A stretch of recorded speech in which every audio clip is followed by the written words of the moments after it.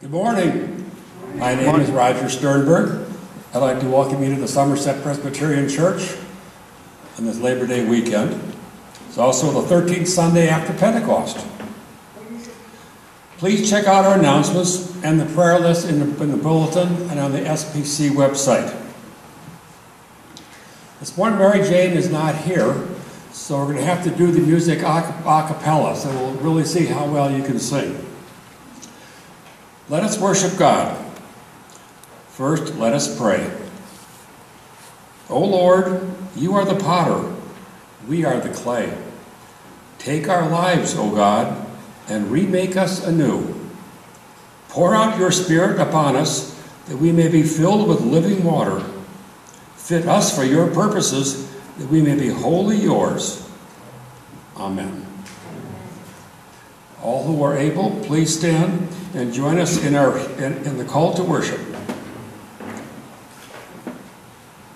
When we try to hide, God always finds us.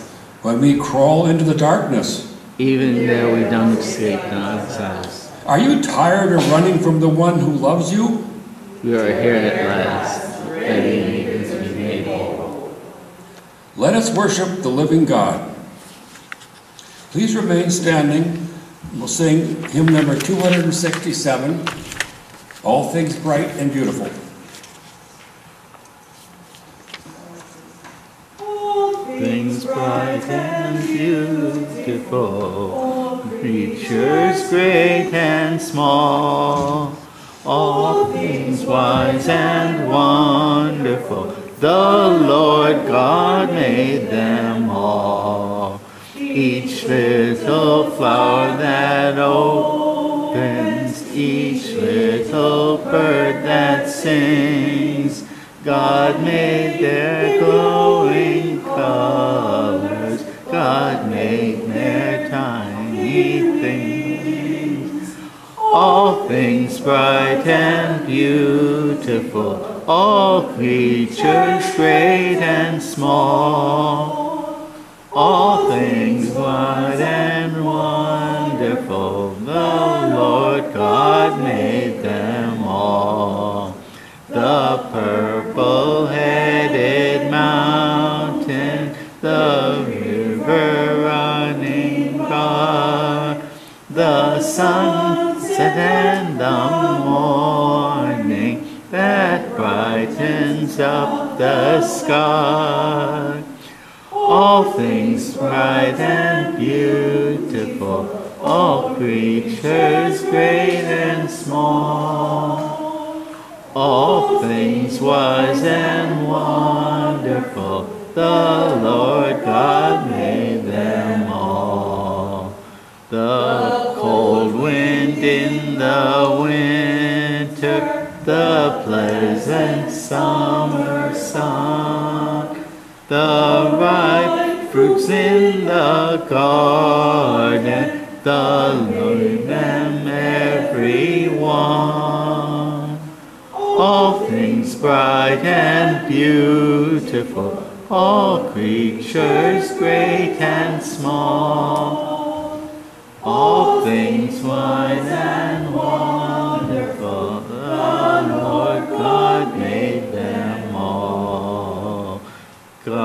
Give us eyes to see them, and lips that we might tell how great is God Almighty, who has made all things well, all things bright and beautiful, all creatures great and small, all things wise and wonderful, our Lord God made them all.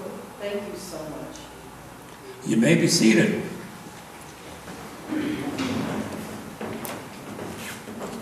If we say we have no sin, we deceive ourselves, and the truth is not in us.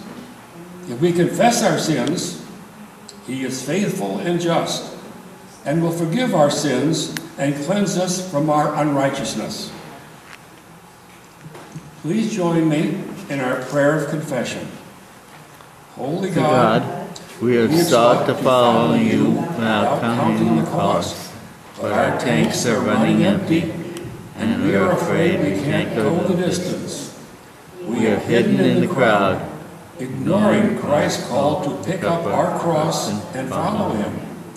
We have hidden in the stories we tell ourselves that we will attend our spiritual work someday, just not this day. Please forgive us and help us assess our motives and intentions, even as we ponder our need for the journey. For only then will we know if we have what it takes to finish the course in faith. Amen.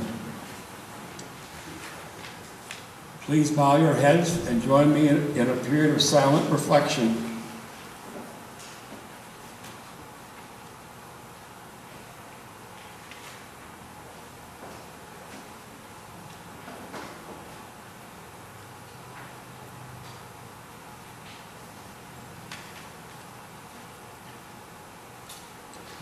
Amen.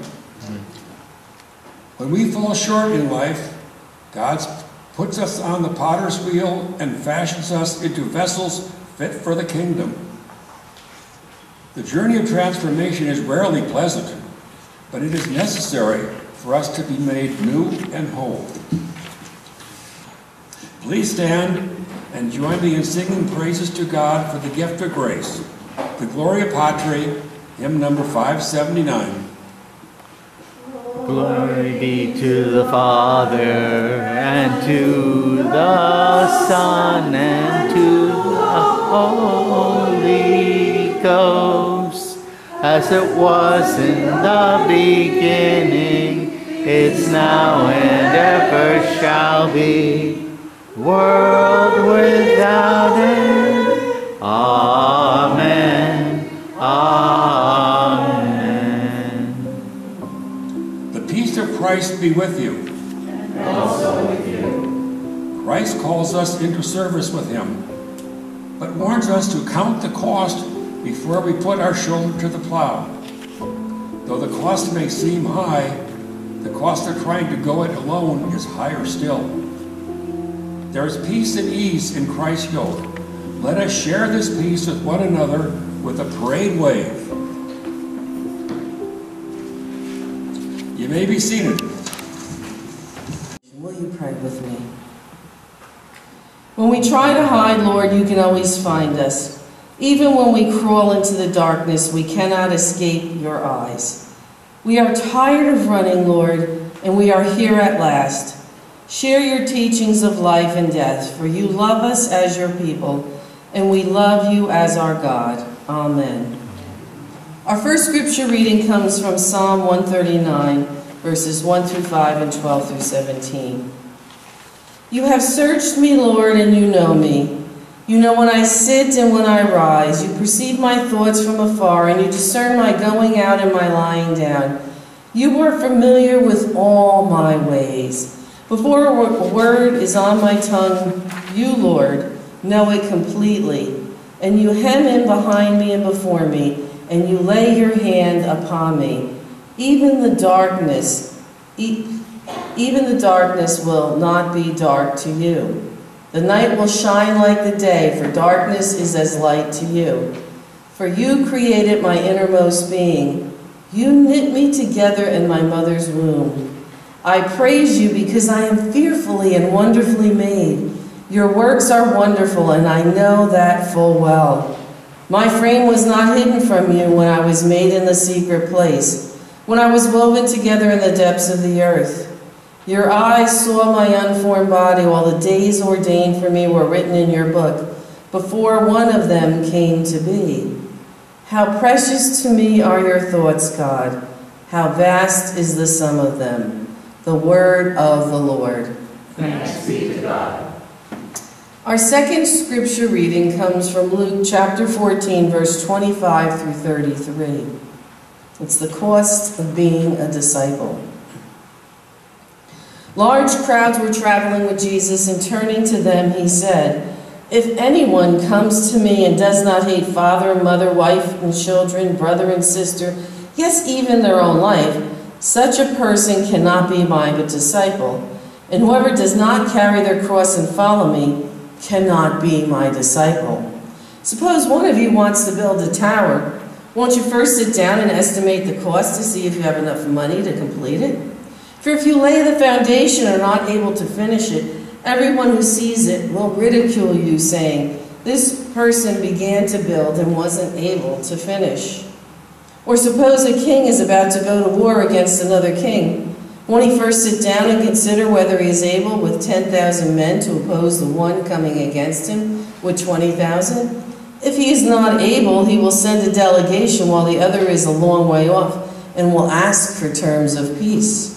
And in the same way, those of you who do not give up everything you have cannot be my disciples." The Gospel of the Lord. Praise to you, Lord Jesus Christ. So if you've seen this demonstration before, then don't say anything, but if you haven't, then answer. Is this full? What do you think? Do you think this is full? Yes. Okay.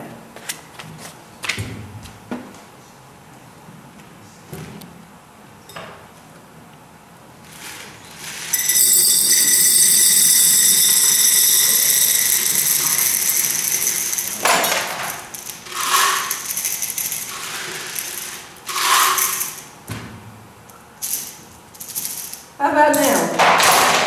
Is it full now? Yes. Okay.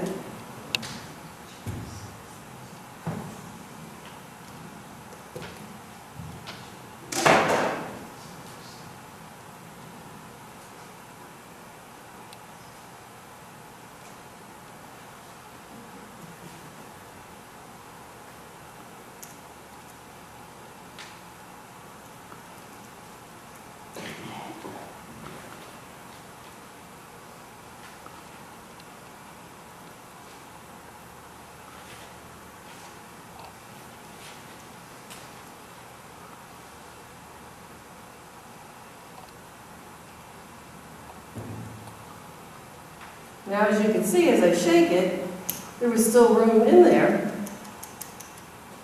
And the sand filled up all them little empty spaces, even though it seemed like it was full.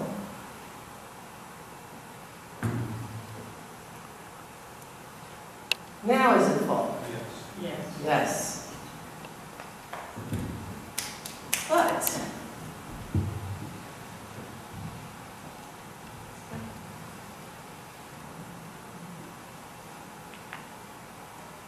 apparently, there's still room for some more.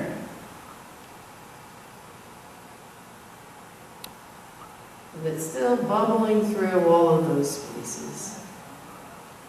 Now it's really full.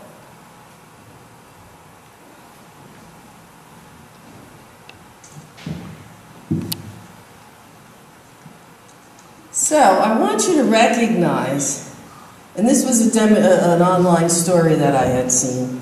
I want you to recognize that this jar right there represents your life. And the balls that I put in first are the important things in your life. You're like your faith and your family and your children, your health and your friends and your favorite passions. Things that if everything else was lost, and only they remained, your life would still be full. And the glass beads are the other things that matter, like your job, your house, your car. And the sand is everything else, the small stuff. And if you put the sand into the jar first, then there wouldn't be any room for the glass beads, or there wouldn't be any room for the balls. And the same goes for life. If you spend all your time and your energy on the small stuff, you will never have room for the things that are important to you. So pay attention to the things that are critical to your happiness. Play with your children. Take time to get medical checkups. Take your partner out to dinner. There'll be always time to clean your house and do all the other stuff. Take care of the balls first, the things that really matter. Set your priorities. The rest is just sand.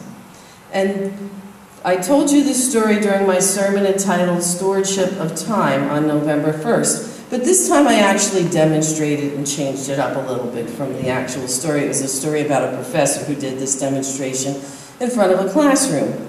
And I bring it up again because in Luke's Gospel, Jesus tells us to consider the cost of becoming a disciple.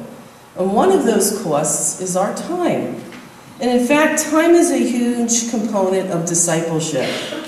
Jesus is very transparent. He's very upfront about the pluses and minuses of discipleship. If we're going to go into this endeavor, we have to go in with a very clear understanding of what we're getting ourselves into, and he did that with his disciples. Being a disciple of Jesus is not for the faint of heart, he says.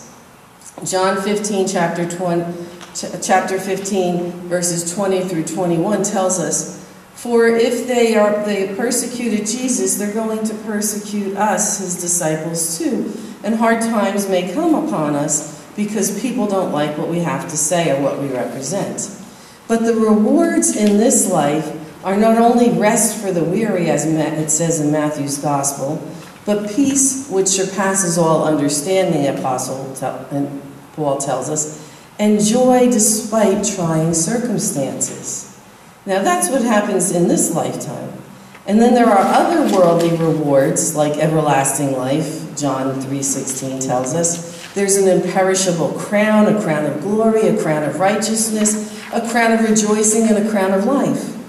And while we may obtain the basic entrance into the kingdom through grace, the rest of the rewards come from our work here on earth. Like everything else, there is always a cost. And there are only 24 hours in a day, and we have to make a decision every day where we spend our time. And that is why Jesus uses the analogy about projects. Before we begin a project, we need to evaluate our resources and our desire to get the project done.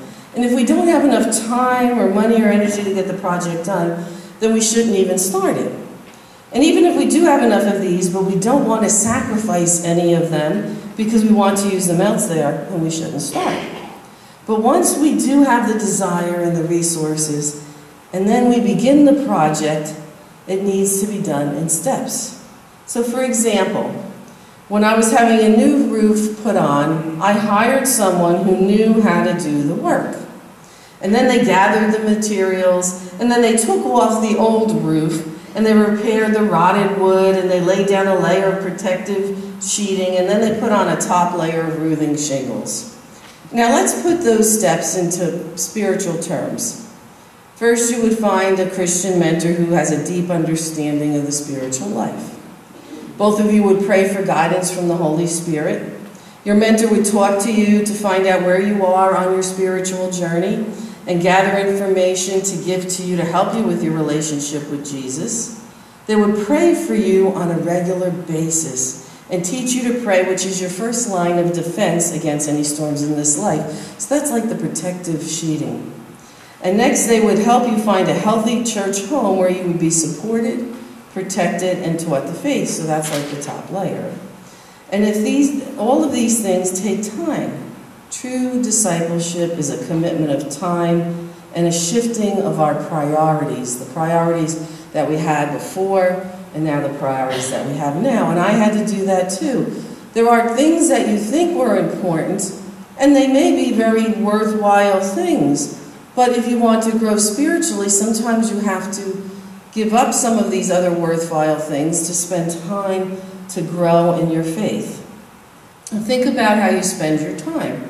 How much of that time is in prayer? And when I say prayer, I don't mean the perfunctory memorized prayer or the wish list, Jesus help, I want this, I want that. How much of it is a genuine conversation with Jesus? I read a book by Brother Lawrence who said that he talked to Jesus all day long. He would talk to him as he's washing the dishes, as he was tidying up. He was a monk, and so they worked in the gardens and they did all different types of things around the monastery. And no matter what he was doing, he would talk to Jesus about it. He would thank him when something went well, and that's the kind of conversation that you would have all day.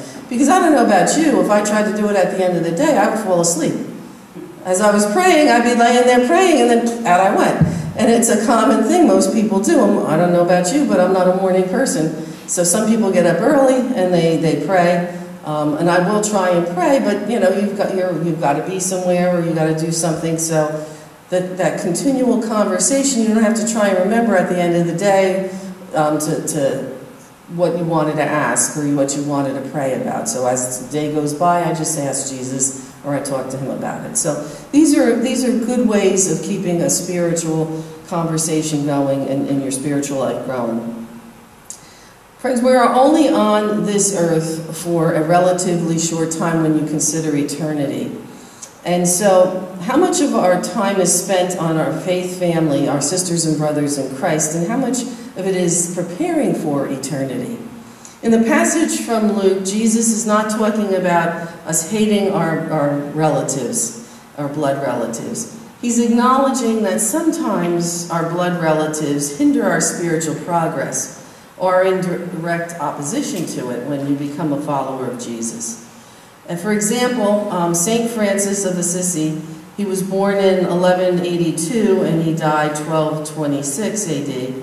And he was born into a wealthy merchant family. And one day he was praying in a dilapidated old church, and he heard a voice telling him to rebuild the church. Now before that, he lived a pretty a life of a young person out having a good time and partying. But at that point, he heard this voice, and so he took that to mean repair that church. And so he took some clothes from his father's store and he sold it, and he tried to give money to the priest to repair the church, but the priest wouldn't take the money. And so his father found out what he had did, and he was furious. And so Francis found out his father was furious, and he hid in a cave for several weeks.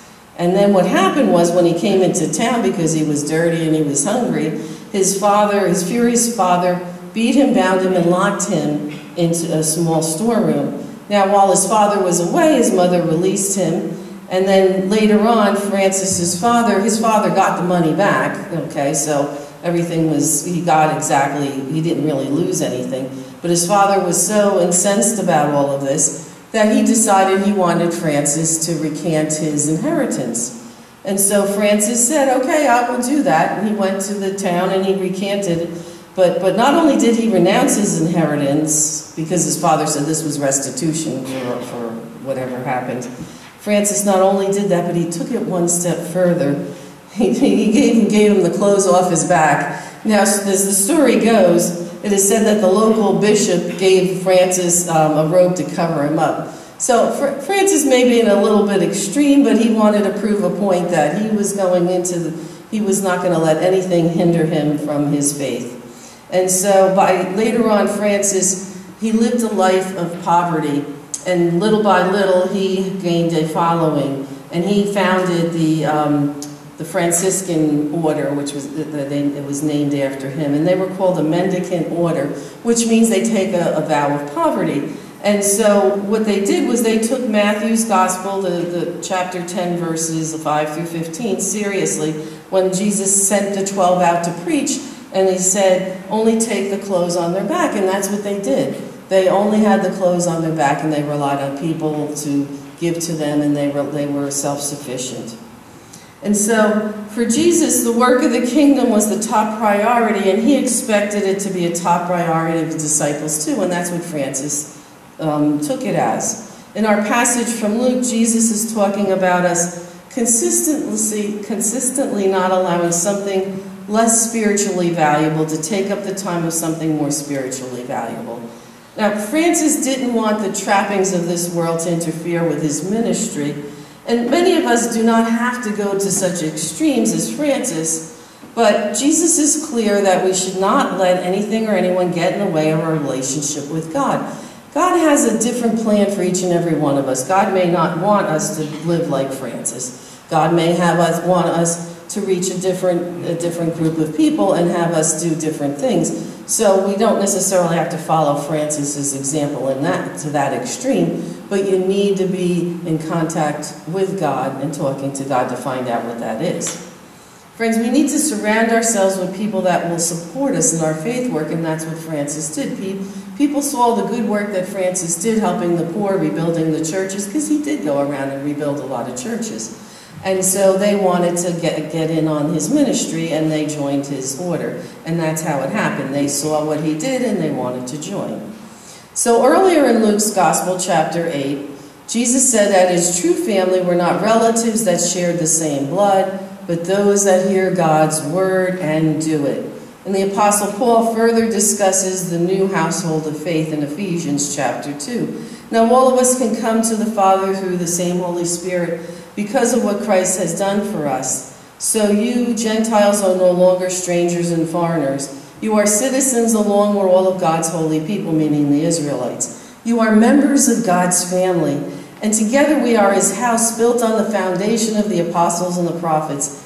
And the cornerstone is Jesus Christ himself. And then in Galatians chapter 6, verse 10, therefore, whenever we have the opportunity, we should do good to everyone, especially to those in the family of faith.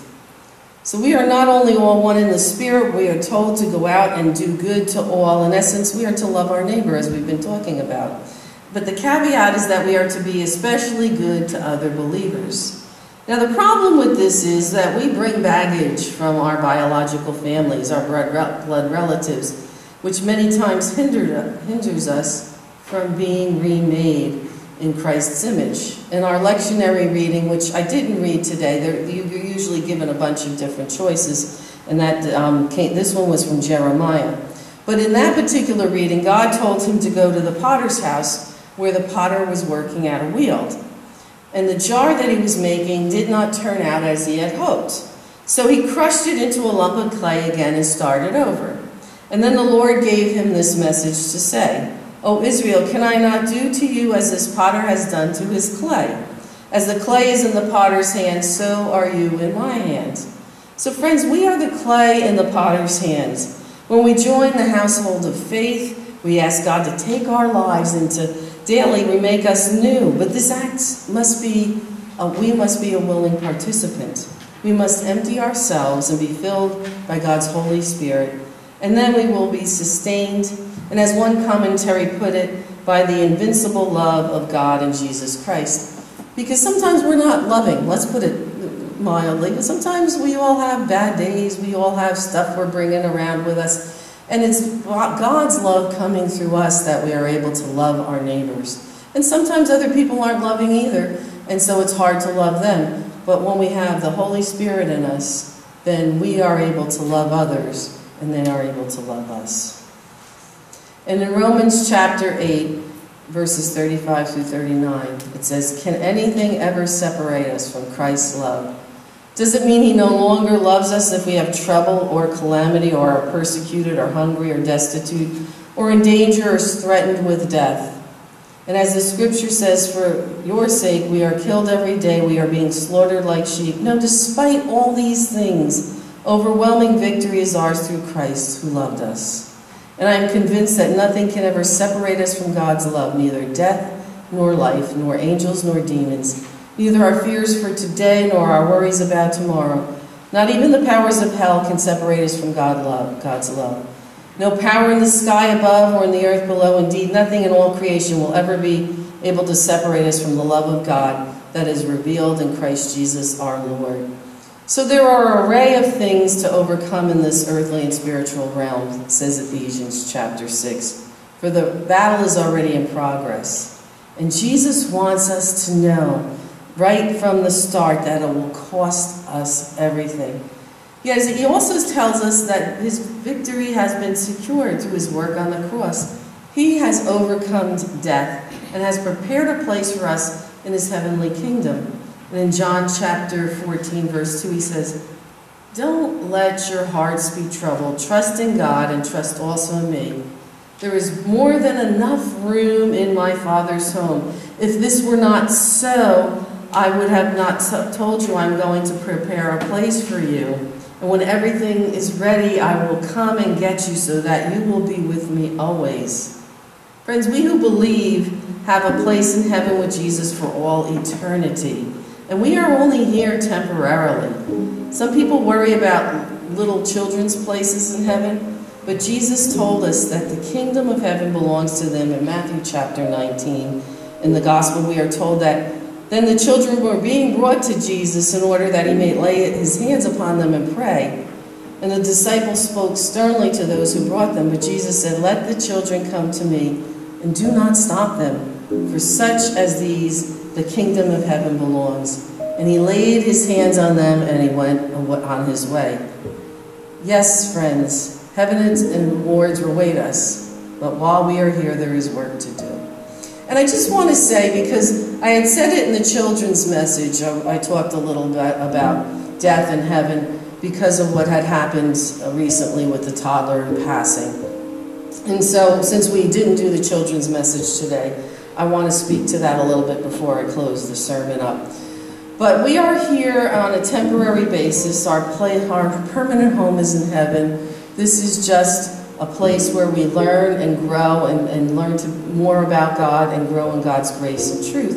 And so some of us are here for a short period of time, some of us are here for a long period of time, but ultimately our home is in heaven. And so when we leave this place, that's where we go. And so the passages I read to you today talk about that, and especially the passage I read to you from Psalm. God knows us from our very beginning. And there was a story about a little child who had a baby brother and sister, and they wanted to go into the room where the little baby and brother and sister were and talk to them privately. And the mother was a little concerned because you never know if children get jealous or not. But the mother said okay, and she let the child go in there. The child was about 4 or 5, and the newborn was in there, or maybe about 6 months old. And the mother peeked in, and he was just asking the child, what's God like? I've forgotten it. I'm starting to forget what God's like. And I thought that story was so cute, because when you're in the womb and when you're young, you automatically already know God. You've had that feeling of God. And as we grow into the world, we learn about the world, we kind of lose touch with the Spirit, and we need to grow back into that. And so that's my understanding. That may not be the PCUSA's understanding of it. But I thought that was a good way to think about things when given the circumstances of what was going on. And so our place here on earth is temporary. We are here to learn to love God and to grow closer to God. And then God will take us into his arms and bring us to a place where there's joy and there's peace and there's no more tears. So heaven and its rewards wait for us, but while we're here, there's work to do. And if we want that close relationship with Jesus, then we need to work on it. We need to put time into it, and we need to make it a top priority. True, deep discipleship is a commitment of time, a shifting priorities, to make time for God and for Jesus. And that's why priorities are so important. And that's why we need to keep our eye on Jesus so that we will be focused on him and the work of the kingdom. And that is one of those things that will be one of the big walls that we put in our jar of life as a priority. Amen. Go. Take my life and let it be to thee.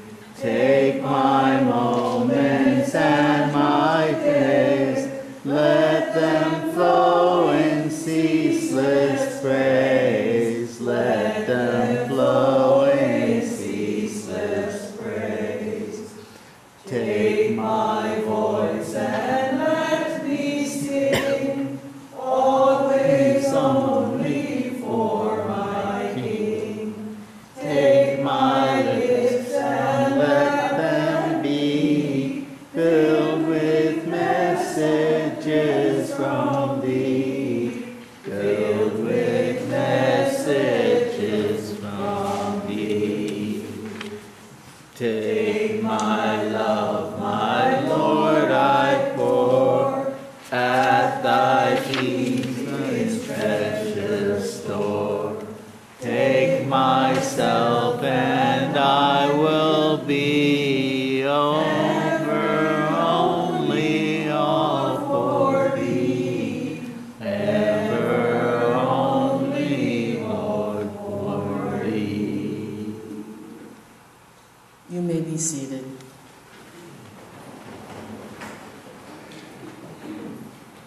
And since it is Communion Sunday, on Communion Sunday it's traditional to do the Nicene Creed as our affirmation of faith. So will you all please join me in reciting the Nicene Creed. We believe in one God, the Father Almighty, maker of heaven and earth, and all that is seen and unseen. We believe in one Lord, Jesus Christ, the only Son of God, eternally begotten of the Father, God from God, light from light, true God from true God, begotten, not made, of one being with the Father. Through him all things were made. For us and for our salvation, he came down from heaven, was incarnate of the Holy Spirit and the Virgin Mary, and became truly human. For our sake he was crucified under Pontius Pilate. He suffered death and was buried. On the third day he rose again in accordance with the Scriptures. He ascended into heaven and is seated at the right hand of the Father. He will come again in glory to judge the living and the dead, and his kingdom will have no end. We believe in the Holy Spirit, the Lord, the giver of life, who proceeds from the Father and the Son, who with the Father and the Son is worshipped and glorified, who has spoken through the prophets. We believe in one holy Catholic and Apostolic Church. We acknowledge one baptism for the forgiveness of sins. We look for the resurrection of the dead and the life of the world to come. Amen. The words of Paul spoken long ago can be spoken here today. I thank my God every time I mention you in my prayers because I've heard of your love, both for the Lord Jesus and for all of God's people. What this ancient church was doing long ago, we are doing today, whenever we uphold the work of Jesus Christ in the world. Let us give joyfully to this work, out of the same spirit of love that Paul blessed in the ancient church. And so, friends, there are 4 ways to send in your offering. You can send it in through regular mail, you can drop it in at the church office, or you can make a donation through PayPal on our church website, or you can place it in the offering plate in the narthex on your way out. All who are able, please stand and join me in the doxology, hymn number 592. Praise God from whom all blessings flow. Praise him, all creatures here below. Praise him above the heavenly host. Praise Father, Son, and Holy Ghost. Amen. Lovely ladies. Let us pray. Loving Potter, you are ever mindful of your people. You fashion us into vessels fit for your service and transform our gifts and offerings into vessels to serve your world. You are worthy of our praise and glory. Amen. Please be seated. Let us break bread together on our knees. Let us break bread together on our knees. When I fall on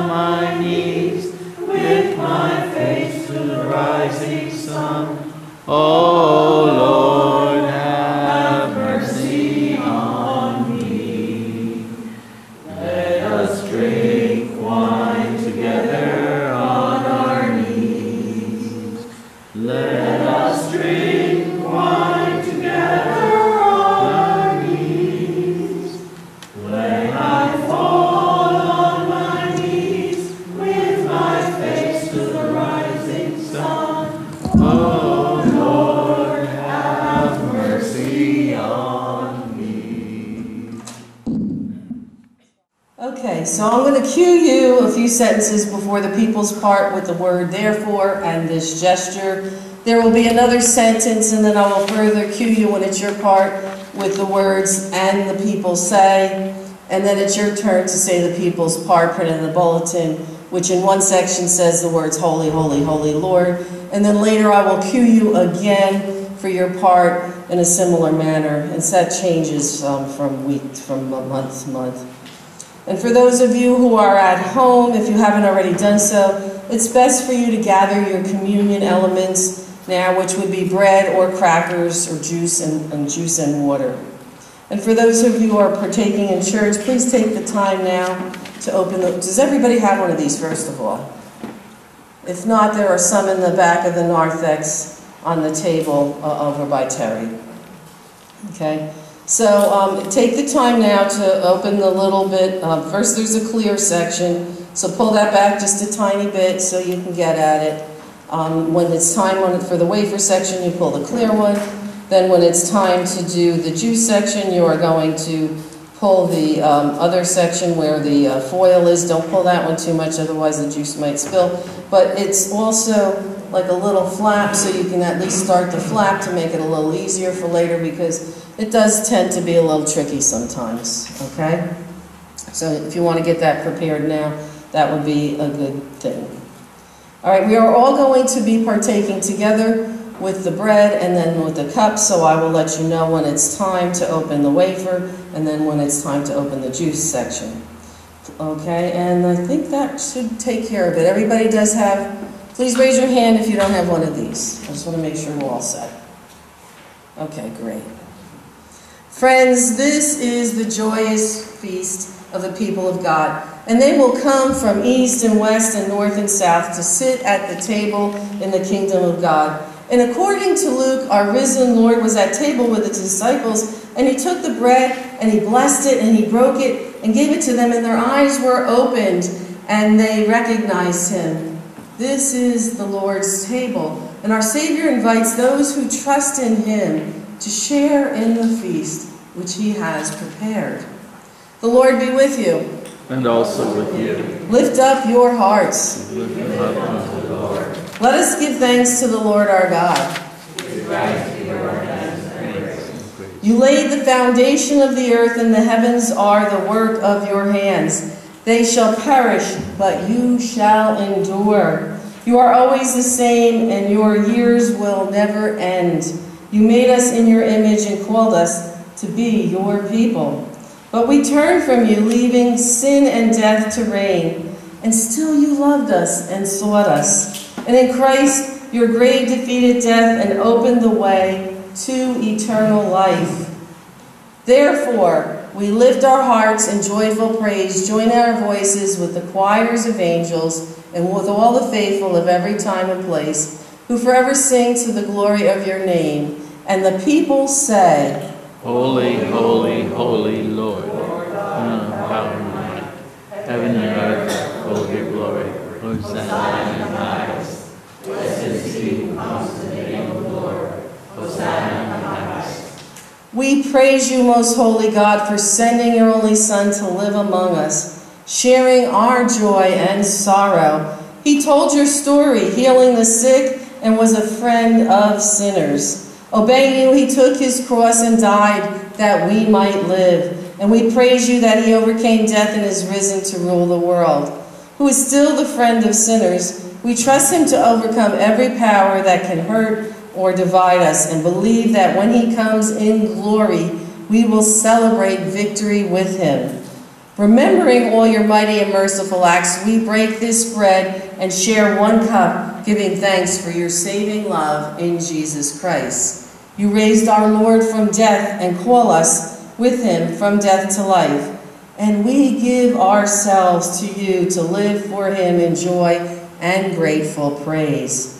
Great is the mystery of faith, and the people say, Christ has died, Christ is risen, Christ will come again. Gracious God, pour out your Holy Spirit upon us and upon these gifts of bread and wine. Make them to be for us the body and blood of Christ, that we may be for the world the body of Christ, redeemed by his blood. Send us out in power of the Spirit to live for others as Christ lived for us, announcing his death for the sins of the world and telling of his resurrection to all the people and nations. And by your Spirit draw us all together in one body and join us to Christ the Lord, that we may remain his glad and faithful people until we feast with him in glory. Remembering your church, unite it in truth of your word and empower it in ministry to the world. Remembering the nations, by your Spirit renew the face of the earth and let peace and justice prevail. Remember our families and friends and bless them and watch over them. Be gracious to them and give them peace.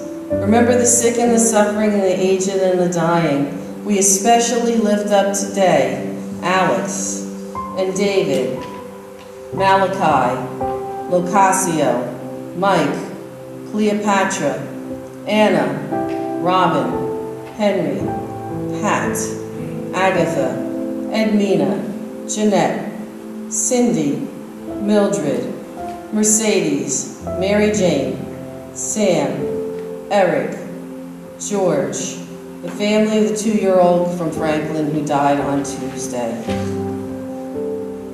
Encourage and give them hope and comfort them in their sorrow. Rejoicing in the communion of the saints, we remember with thanksgiving all your faithful servants and those dear to us whom you have called home from this life. We are grateful for them that death is no more, nor is there sorrow, crying, or pain. For the former things have passed away.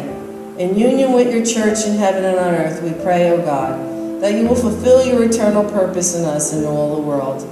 Keep us faithful in your service until Christ comes in final victory, and we shall feast with all the saints in the joy of your eternal realm. Through Christ, with Christ, in the unity of the Holy Spirit, all glory and honor are yours, Almighty God, for and ever. Amen. And may we all say the prayer that our Lord taught us. Our Father, who art in heaven, hallowed be thy name. Thy kingdom come, thy will be done, on earth as it is in heaven. Give us this day our daily bread, and forgive us our debts, as we forgive our debtors. And lead us not into temptation, but deliver us from evil. For thine is the kingdom, and the power, and the glory, forever and ever. Amen. The Lord Jesus, on the night of his arrest, he took the bread, and he broke it. And he gave it to his disciples and said, "Take this and eat. This is my body, broken for you. Do this in remembrance of me."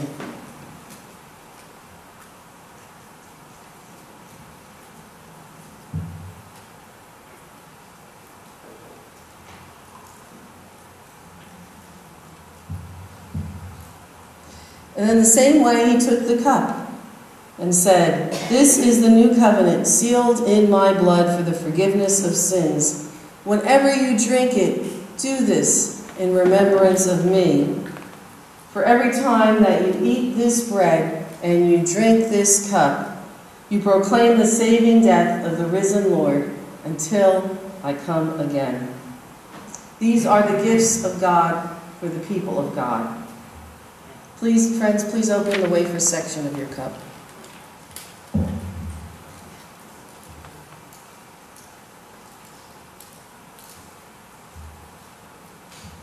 Everybody ready?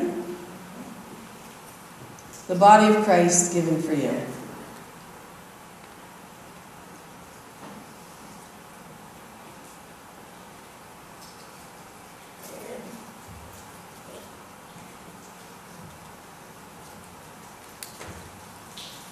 Now you may open your cups with the juice section.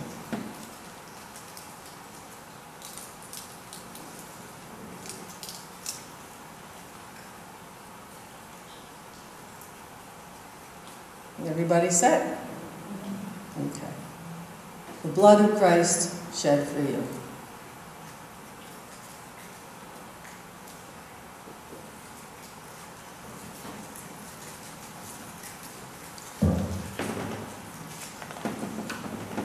Let us pray. O God, you have so greatly loved us, long sought us, and mercifully redeemed us. Give us grace that in everything we may yield ourselves, our wills and our works, a continual thank offering to you, through Jesus Christ our Lord. Amen. And now let us sing our communion hymn.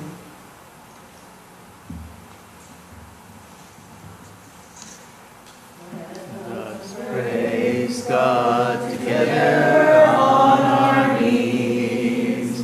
Let us praise God together on our knees. When I fall on my knees with my face to the rising sun, oh Lord, have mercy on me. Everyone please rise. God of ages, whose mighty hand, hymn 262. God of the ages, whose almighty hand leads forth in beauty all the starry band of shining worlds in splendor through the skies. Our grateful songs before thy throne arise. Thy love divine hath led us in the past. In this free land by thee our lot is cast. Be thou our ruler, guardian, guide and stay. Thy word our law, thy truths our chosen way. From wars and alarms, from deadly pestilence, be thy strong arm forever sure defense. Thy true religion in our hearts increase. Thy bounteous goodness nourish us in peace. Refresh when we go on our toilsome way. Lead us from night to never-ending day. Fill all our lives with love and grace divine, and glory, Lord, and praise be ever thine. Amen. You guys sound great. It's really been one of the first times that I've heard you sing, because I started when COVID started, so we couldn't even, actually, nobody was even here. I was doing this with nobody in the congregation, and then it was with masks on and no singing. So this is like the first time I've really heard your voices, and you are wonderful. So I'm looking forward to hearing you guys sing some more. But thank you so much to Hillary and to Charity for leading us today. And for Mary, we have prayers for Mary Jane, who wasn't feeling well. So, and we want to thank James for filling in for the Hawks, who are on vacation or away for the holiday weekend. So we hope that you all have a wonderful holiday weekend, and thank you for being here on this holiday weekend. Any first-time visitors, we'd like you to sign our guest book so that we usually just send a letter out with some information about the church, and we're not going to pester you. We're just going to contact you one other time with some more information. But if you would like to learn more right now, then just speak to me after church. I'll be here cleaning up a little bit, and then in Fellowship Hall. The person that's usually, we haven't designated a person yet, but we will soon. Because of COVID, we're starting to lift some of the restrictions. And then following worship service, please join us in coffee hour in the Fellowship Hall. Our host today is John and Kathy Diley. And the coffee hour is in honor of their 52nd wedding anniversary. Let's have a round of applause for them. It's tough living with another person, as I know, because my husband and I are married many years, and to do it for 52 years and to still look as happy as they do and to be together that long is an accomplishment in today's society. So we are so grateful that you are here today and we're celebrating with you, and that you chose to celebrate with us by doing the coffee hour. So congratulations and thank you for being here. And now, friends, and we also have a benediction that we are going to do a little different. Instead of me just doing it myself, you guys are going to participate in it, so I'm just prepping you for that one. And I'm going to start it off by the one who shaped us in our mother's womb loves and shapes us still. God is the Father, we are the clay. The one who formed us in our inward parts continues to create us anew each and every day. God is the Father, we are the clay. The one who molds us in God's own image fashions us for glory. God is the Father, we are the clay. Go with God's blessing, be at peace, and enjoy your holiday weekend. God bless you all.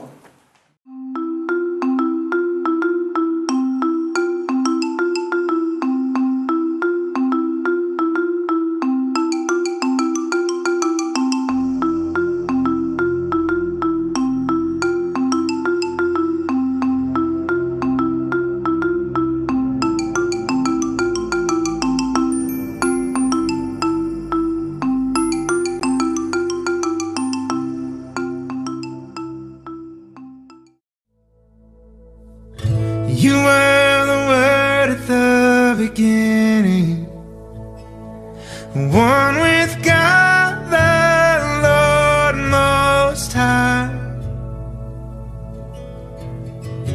Your hidden glory in creation, and now revealed in you, our Christ.